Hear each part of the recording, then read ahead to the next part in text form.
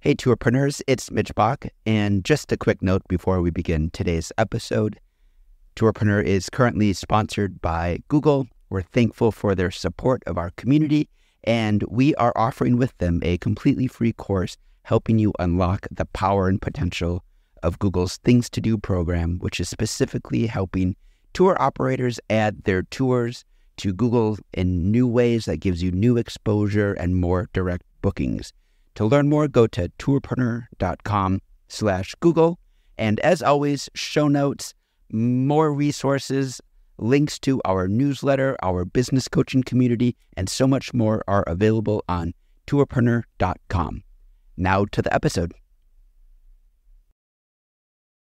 I keep seeing operators who have great product, great experiences, on the face of it, a nice looking business. But when you dig deep, when you get under the skin, these operators are not profitable businesses or barely profitable. And that to me is just not where we should be as an industry.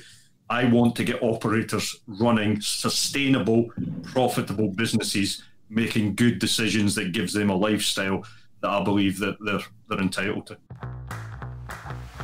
Welcome to the Tourpreneur podcast. Travel industry veteran Syme Whaley will take you on a journey with fellow tourpreneurs, sharing their tips, ideas, insights, and success stories to inspire you to make your tour business the best it can be. And now, here is your host, Syme Whaley. Hi everybody, and welcome to episode 179 of the Tourpreneur podcast. Today, I wish to announce some major changes here at the podcast and for our community. I'm thrilled to announce that as of June 13th, I'll be taking on a new role as head of community at FareHarbor. Now, some of you know I worked at Booking.com for over 10 years. Personally, I never completed my degree, and I always felt that my university was Booking.com, and I always considered the company to be my alma mater. Booking developed me from being a young, commission-hungry salesman into a polished regional director managing 7 offices across the US and Canada, overseeing hundreds of employees. So when the call came in that FareHarbor, a Booking-owned company, were keen for me to come in as head of community, the call was just too strong for me to turn down. I'm also excited because this is the first major role in my career that does not involve sales and sales management. I've always been a salesman. So to be able to pivot into a new career in my late 40s, well, that's kind of rare at my age. So I couldn't turn this down. Also, I worked for over a decade, well over a decade, with OTAs, both in hotels and in experiences. Last year, I had a brief sojourn into channel management, and now I get to experience the ResTech side of the business, which has always fascinated me.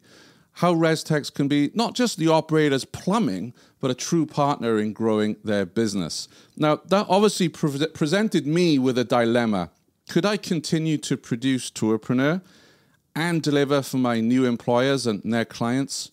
And I've thought long and hard about this over the last few weeks and recognized that not only could there be a conflict of interest, but also it's a question of productivity.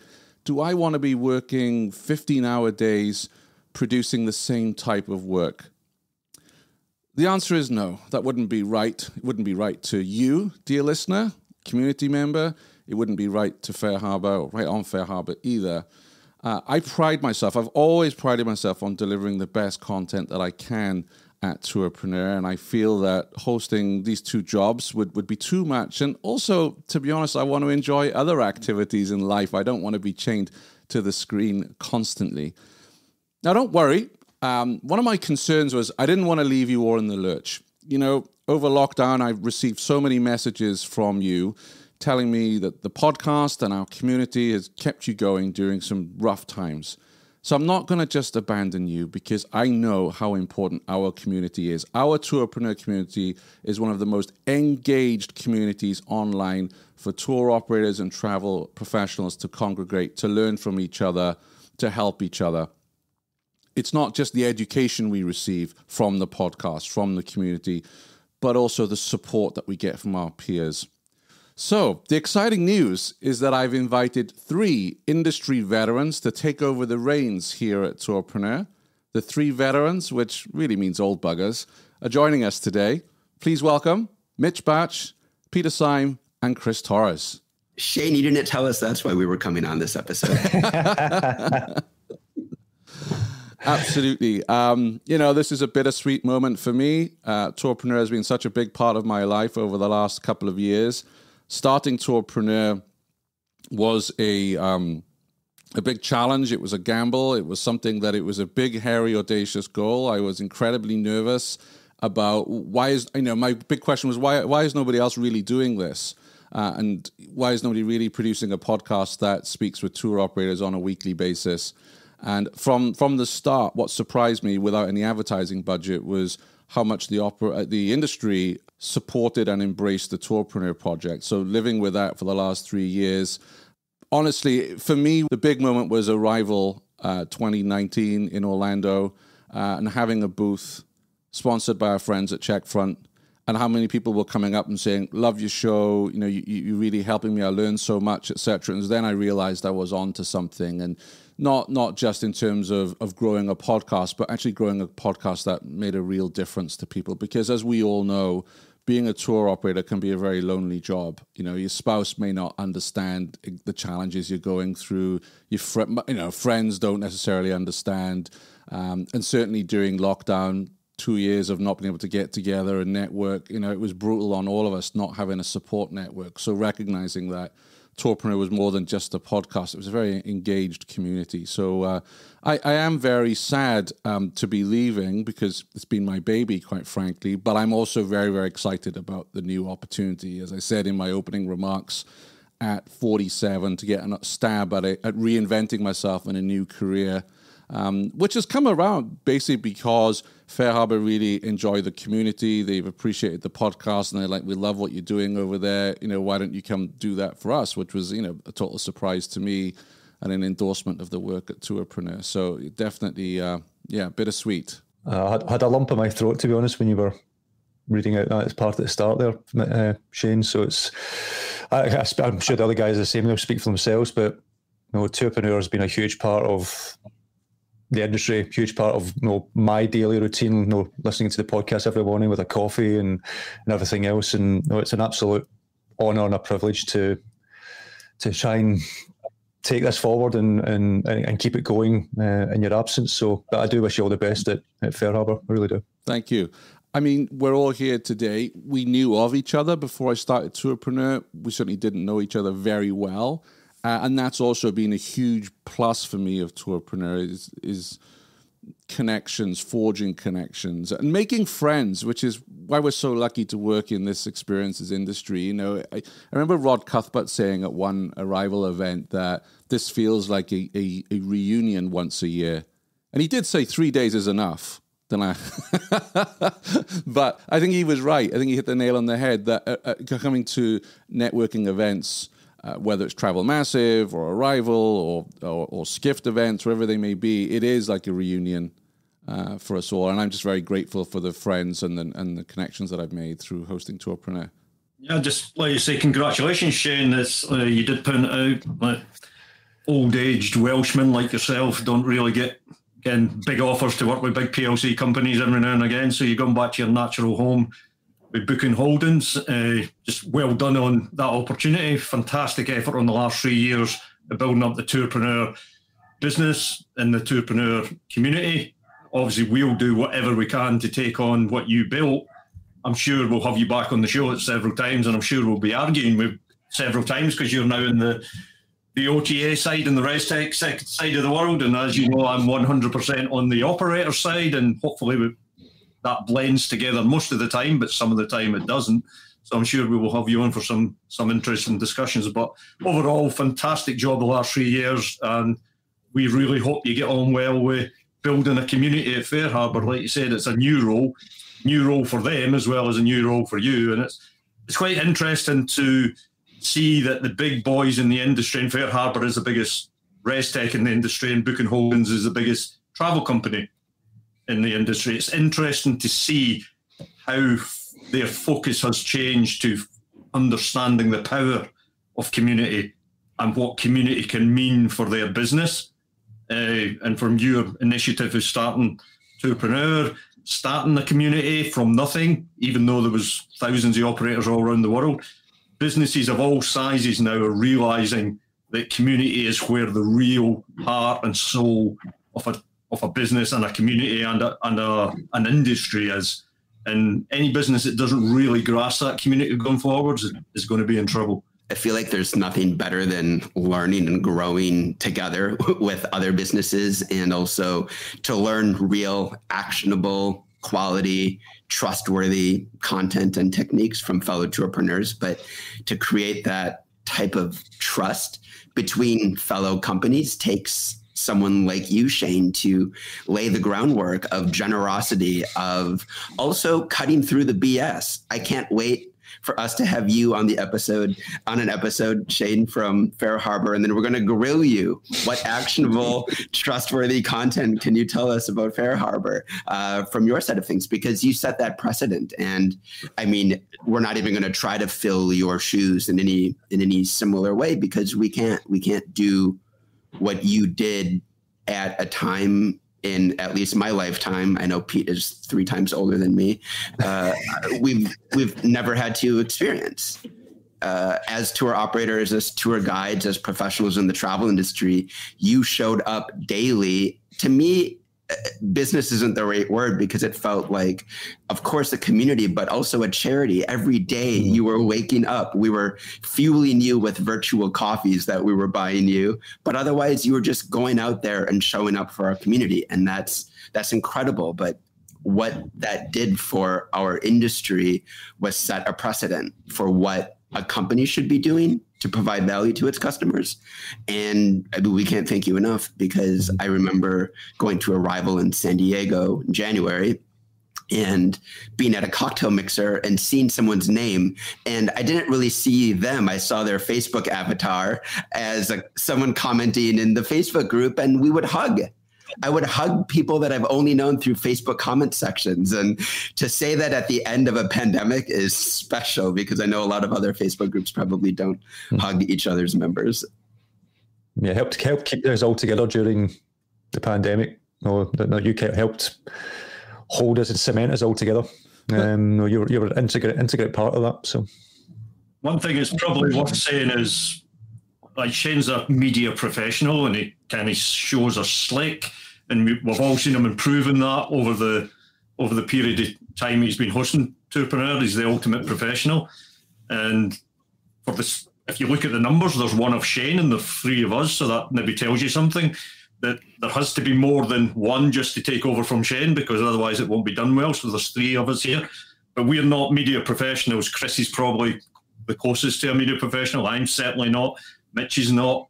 So the tone of the show going forward and the tone of the community going forward is probably going to be different. I would guarantee 100% different, because of the different backgrounds of what we are. But the overall focus on community will be 100%. It is all about the community, and it is all about the operators. And I've only got one wish. My input on this is, it's very simple. If I can make operators more profitable, the community's done its job. That's as simple as I can say it, because although Mitch keeps pointing out that I'm old, I've only been doing this a few decades, not tens of decades. I keep seeing operators who have great product, great experiences, on the face of it, a nice looking business, but when you dig deep, when you get under the skin, these operators are not profitable businesses, or barely profitable. And that, to me, is just not where we should be as an industry.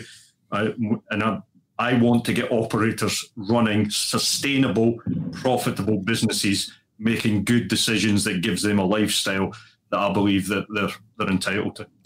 I'm thrilled to hear that. And when I thought about next steps and who could take Tourpreneur on, I see myself, I appreciate your comments about media professional, but I always saw myself as a facilitator. So I was able to speak to an operator and draw out the story of their business and share their challenges, their wins and their failures. And with you 3 going forward, you all have vast experience in different aspects of actually operating a tour business, running a tour business, training, guides, marketing, digital marketing. I mean, look as to bookers. You've literally written the book, Chris. So that's what I'm excited about with this next stage, is I felt I was good at facilitating. You three are going to come up with tangible stuff that operators can go and act on in order to become profitable or more profitable. And that's what I'm really excited for, and how you're going to take Tourpreneur to the next level. And, we're starting that with the hot seats in Berlin. And I know you've done some in Scotland already. I'm really excited to sit in a room with you in Berlin and speak to operators and really dig deep on the current, state of affairs and, potential weaknesses as well as the strengths of that business and where they can, improve and grow their profits. I'm really excited about how deep you're going to dig into that. So it's a whole different dimension of just how did you get started. This is like, okay, how can we take you to profitability? I think it's a unique mix of perspectives that the three of us have, and it's going to take a village to attempt to sort of do what you did. But you're absolutely right. Pete and I have been operators for dozens of years, and Chris has worked with hundreds of operators over, again, several decades. And that's given us a sort of a bird's eye view of the landscape, but also a boots on the ground kind of view of what has worked for us. And also, we have a lot of opinions about this industry, and I do want to make sure that your spirit of honesty, of transparency, of trust is here. We're not going to be in the pockets of anyone. We're not going to hold back. We're going to try and hopefully create and improve an industry that we all work in and believe in, just like you do. So we can't imitate you, but we can hopefully continue those values that you've set for us. Yeah, everything will be operator first. It has to benefit them in the long run. And as Mitch says, we won't be held accountable to anyone else. If we feel the industry we need to say something industry to make it better, we will say it. No, we're not going to hold back in that side of things. But I think, like I say, everything needs to be done for the benefit of the operator. And I know with all the things that we're going to have planned, which we'll announce shortly, everything is going to be focused on that one particular area. So one thing I will say at the moment is in a week's time or whenever it is, we're releasing a roadmap of where we hope to take Tourpreneur to help the operators. But one thing I will say at this point is this isn't the Pete, Mitch and Chris show. This is, we have to get the operators much more deeper involved with Tourpreneur. The operator, we will be asking for support from operators, for operators who have got the ability or the time to help and go a lot deeper, because the last thing any operator wants to see is my ugly head or Mitch's ugly head on the screen every week. So we will be reaching out to operators. Thanks for missing me out there. Yeah, what about Chris's? That's right. Yeah, well, obviously, I don't have an ugly head. You notice on this screen as well, if I put my glasses down, it's the 4 glasses show here as well. So all looks a bit weird. It's all very strange. So we will be getting more operators involved in the community at different levels, depending on how much time they can dedicate, their expertise, where they feel they can help the community.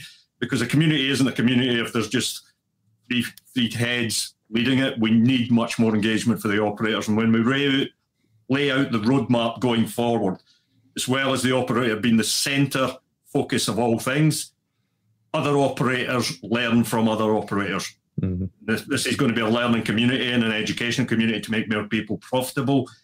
We don't know everything. We know a lot between us, but we don't know everything. We don't know everything in every vertical. We don't know everything about food tours, about adventure tours, about brewery tours, about history tours, cultural tours. So digital tours that are coming on the road. So we need operators to get more engaged so we can go deeper on each vertical, because if we're going to make people more profitable, we have to go deep. And by going deep takes a lot of effort and a lot of time. Therefore, we will need support on that from the operator community. And I guess on that basic level of promises to the community, we promise that nothing's going to change in terms of the amount that we're showing up for you in terms of podcast production and Facebook group interaction and everything else that you've done, Shane. The least we can do is continue that. Mm-hmm. But again, we're not you, and we have what we hope to unveil as some fantastic new ideas and plans for what your community is already. Mm-hmm. Yeah, if anything, there's going to be even more content, and it's going to be a lot more coming out between the three of us. Yeah.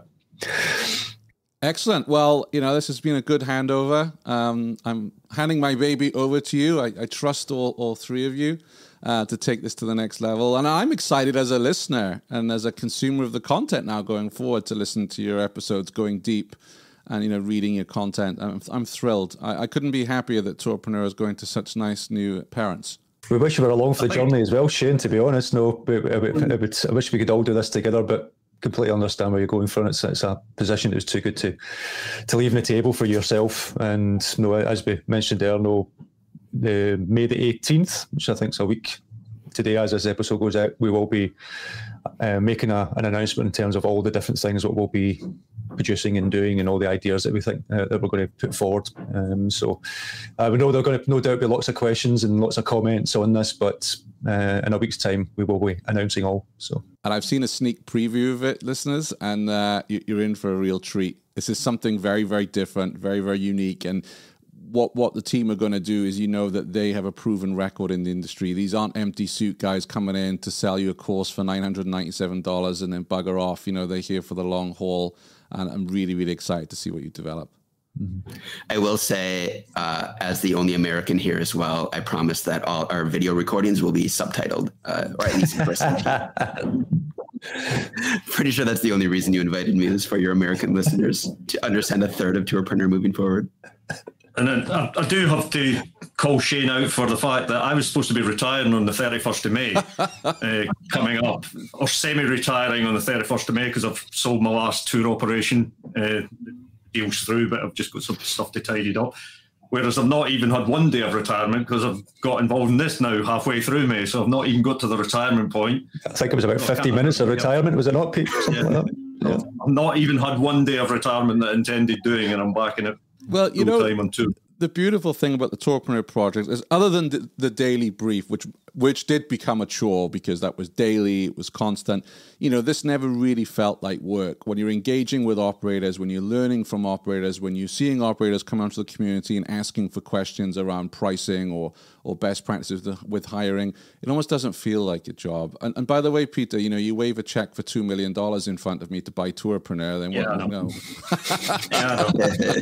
no, joking apart, it doesn't feel like work, and that's why I was able to sustain it for 3 years. But that's what we have to get all tourpreneurs, tour operators to. I've never went to work for decades. I've never been to work for decades because it doesn't feel like work. Yeah. I can only say that because I run profitable businesses that take away a lot of the strain of chasing the next deal or chasing the next thing, and the pressure that gives on your family paying bills. So we're in the best part of the best. We're in the best industry, and we're in the best part of the industry, giving people great experiences every day. But a lot of the operators are under stress every day, and that's not how it should be feeling. And they should be feeling like it's not work every day as a rounded concept, not just the guiding of the tours that so many of them enjoy. We need to get away that financial pressure, that marketing pressure, that technology pressure, all of that stuff that they struggle with, or a lot of their operators struggle with. We need to help with that and give everybody thinking they've never worked a day in their life, but they've give millions of people lots of pleasure. Mm-hmm. Excellent. Well, thank you all for jumping on the call today. I know there'll be further announcements. You're going to announce the roadmap shortly. And everyone stay tuned, subscribe. Tourpreneur really is going to the next level. And I'm really excited to hear everything that's going to happen. Please don't leave.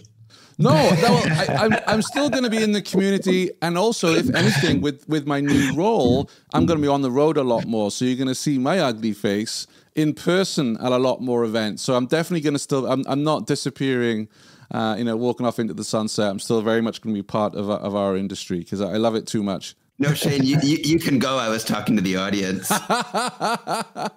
Brilliant. Thank you for everything, though, seriously. No, yeah.